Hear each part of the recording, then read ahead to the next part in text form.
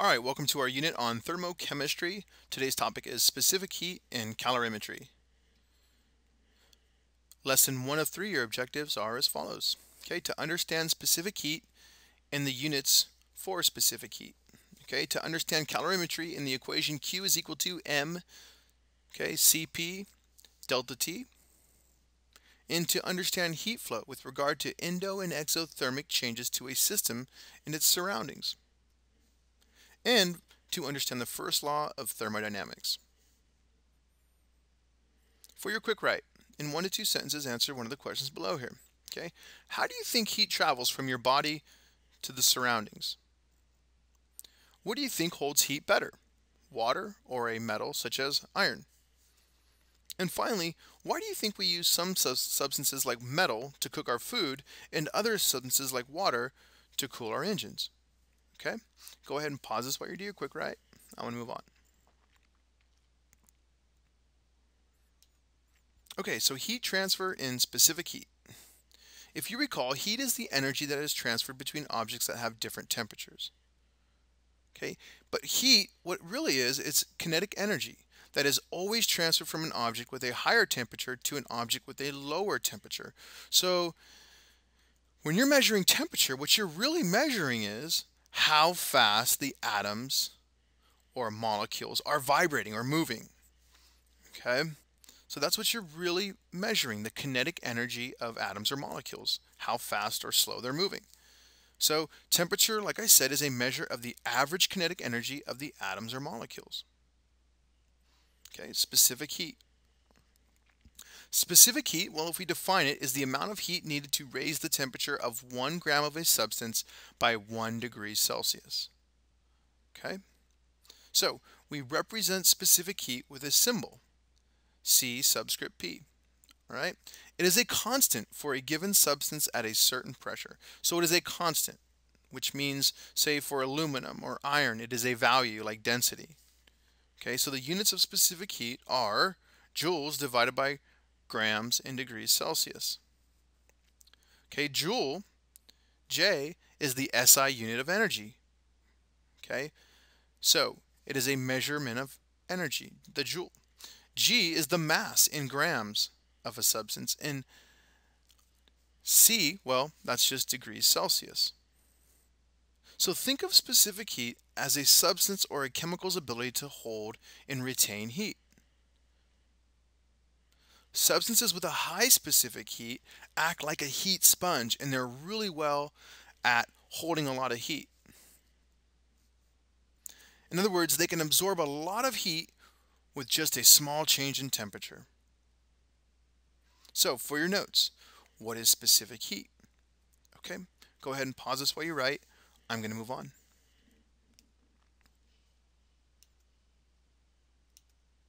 Okay, so calorimetry. Calorimetry is the measure of heat transfer. So suppose a chemist wants to calculate the amount of heat transferred when the temperature of a sample or a substance changes by so many degrees. In other words, how much heat was lost or gained by a substance. So the amount of heat absorbed or released by a substance or sample is symbolized by the letter Q here. Okay, so Q represents the amount of heat transferred, lost, or gained by a substance. It is calculated using the following equation. Q is equal to the mass of a substance, the substance's specific heat, okay, and the change in temperature here. Okay, so let me summarize that again. All right, so here's our equation. So Q is the symbol for heat transfer. If Q is positive, okay, heat is absorbed by the system and the reaction is endothermic, heat is absorbed. If Q is negative though, heat is lost by the system and the reaction is exothermic. Okay, so M, well, that's just how much the sample weighs, the mass of the sample in grams. Okay, C is the specific heat of a substance. This is a constant. Okay, and delta T is the change in temperature, the final temperature minus the initial temperature. Okay, so for your notes, what is calorimetry? Go ahead and pause this while you write. I'm going to move on.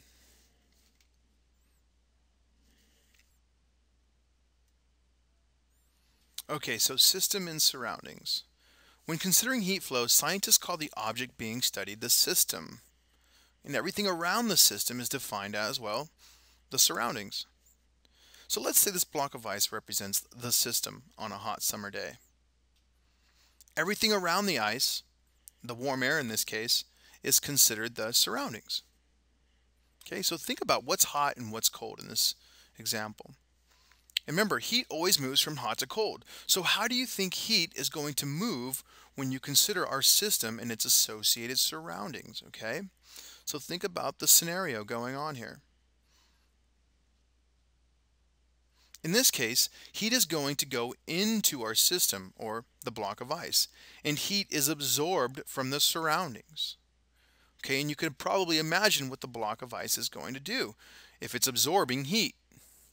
Okay, so when heat travels or flows into our system, heat is absorbed. So the change is endothermic. Okay, and is positive. So because the ice was gaining heat or it absorbed heat, Q, heat flow, was positive. Okay, so in the case of ice melting, Q is positive, ice melting into water. When heat travels or flows out of the system, heat is released. So the change is exothermic, or negative here. So when, let's say, water freezes, okay, instead of melts in the example I just used, Q is actually negative. Okay? Okay, so for your notes, when considering heat flow, Q, what is the difference between the system and the surroundings? Okay, go ahead and pause this while you write. I'm going to move on.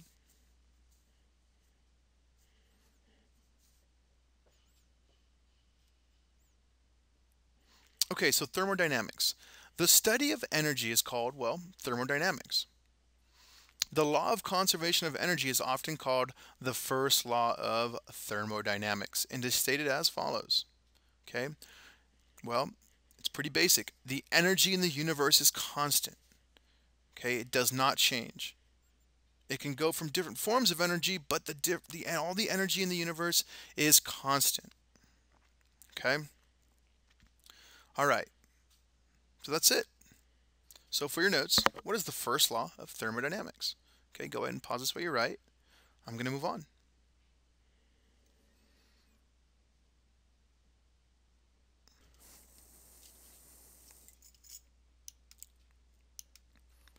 Okay, so practice. Try doing a problem on your own here.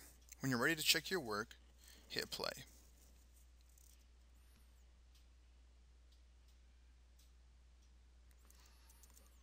Okay, let's see how you did.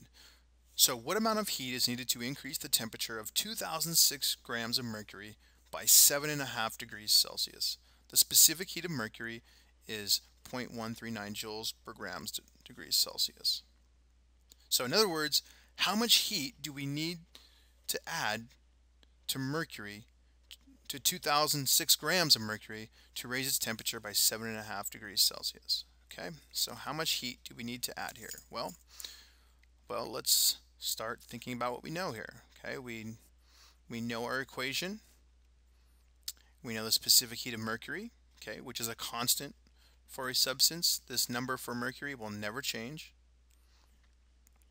Okay, we want to raise its temperature by 7.5 degrees Celsius, 7.5 degrees Celsius.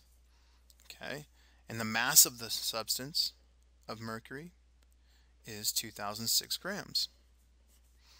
Okay, so solving for Q, okay, we need to add 2091 joules of energy into our sample of mercury to raise its temperature by 7.5 degrees. Okay, hopefully you got that right. Okay, next problem. Once again, try to do this on your own. And when you're ready to check your work, okay, go ahead and hit play.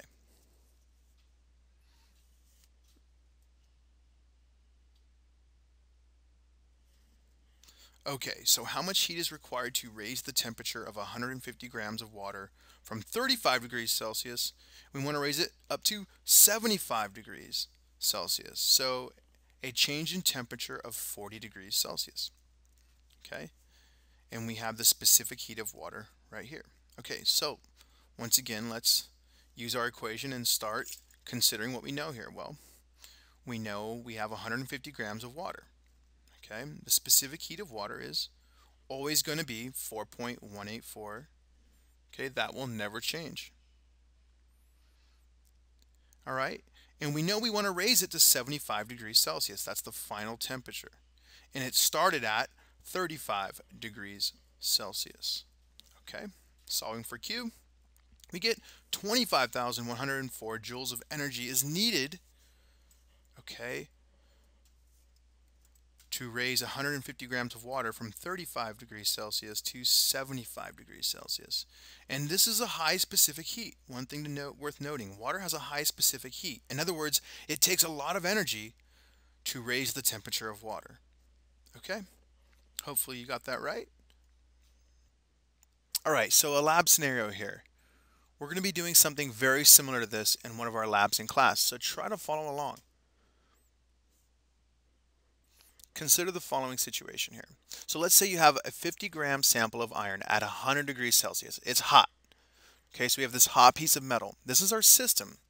And then we had this, okay, glass of water here that contains 100 grams of water at 25 degrees Celsius. So it's cooler. So we have a hot piece of metal and a cooler sample of water. Then we're going to drop this piece of hot metal, our system, into its surroundings. Okay, so we drop this hot piece of metal into some cooler water. How is heat transferred from the system to the surroundings? Okay, well, think about this. Notice the temperature here. The temperature goes up of the thermometer of the water. So notice the temperature of the water went up. So in this case, heat flows from the hot piece of metal to the cooler surrounding water. Okay,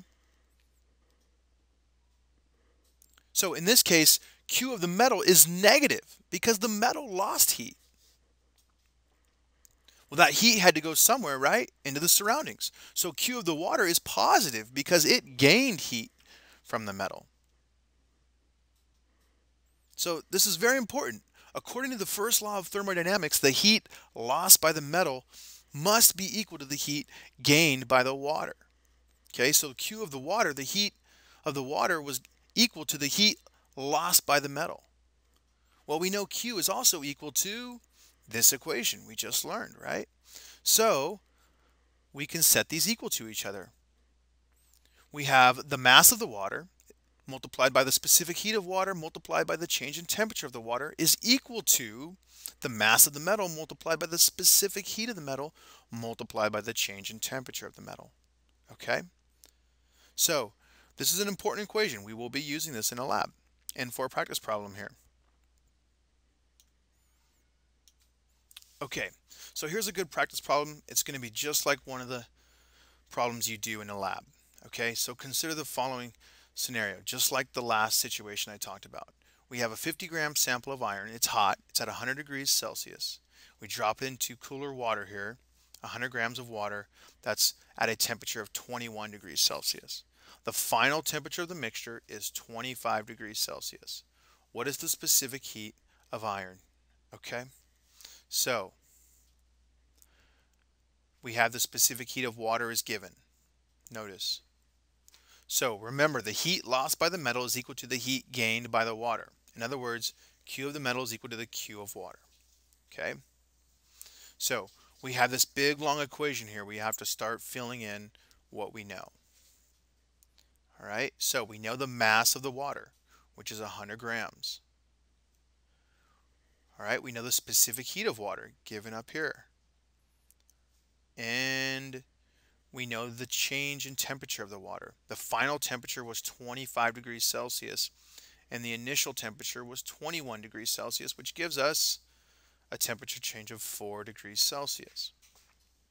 Okay, now let's solve for the metal here. For the mass of the metal, we know the metal weighed 50 grams. The specific heat of the metal is what we're solving for. And the change in temperature of the metal, well, its final temperature was 25 degrees Celsius minus, okay, 100 degrees Celsius. So the metal changed a lot in temperature, negative 75 degrees Celsius.